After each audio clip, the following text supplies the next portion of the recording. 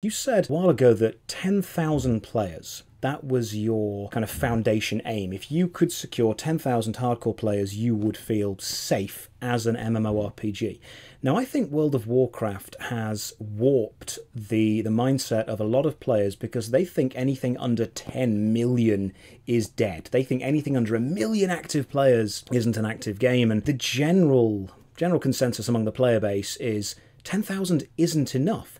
Do you still believe that 10,000 players is enough? And how many do you think Path of Exile could grow to sustain realistically? That's a great question. And when we initially made that prediction, it was kind of a back of the envelope calculation. In fact, I think I did it on an envelope that I have somewhere still, where basically we expected not to grow the studio past about 15 or 20 people. And when you're running something like that, it costs, $1,000 a day to keep the servers up. And then if you're making $5,000 from your 10,000 average players, you have plenty of money for yourself and all goes well. You buy Lambos after a few years and life is good. And that was the calculation we did based on a small studio and a relatively small game. Path of Exile's grown since then. I think that we average, including all platforms, maybe 70 or 80k logged in players at any one time, including, the spikes of launch and the depths of the late league where there were fewer people playing. But I do actually believe that for niche games, a small community like 10,000 is totally enough to sustain it. And it really depends a lot on how the game is monetized and also how expensive their server costs are. I completely get what you mean, that large MMO launches start off with 1 million people playing at any one time, and then it drops down to their sustainable baseline of actually, entrenched hardcore users. And people say game is dead, despite the fact there's 30 or 40,000 people playing simultaneously. And that game will be making good money off those 30 or 40,000 people. As long as they're not planning a $50 million expansion at the same time, they're totally happy with that. So it's entirely fine for games to have lower baseline populations if they design around it.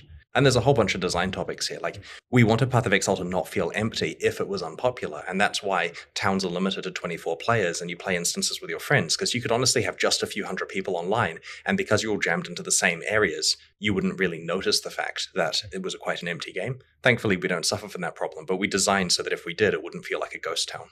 I was talking to a few of my friends about the idea that if a game has 1 million players online, you may not necessarily interact with all 1 million. You could probably interact or even see in the world a couple of hundred before it starts to get a little bit laggy and a little bit excessive. So having those hub centers and then the exploration areas that you journey out to me, reminds me a lot of Guild Wars 1, the idea of the centralized community and then expand out. Have you never decided to go back on that idea? Have you never thought maybe the explorable areas should be parts of the open world? We really like the way we're doing it because it lets us use quite aggressive random generation for these areas. It lets us give you a slightly different experience each time you play through, and that's really good for replayability.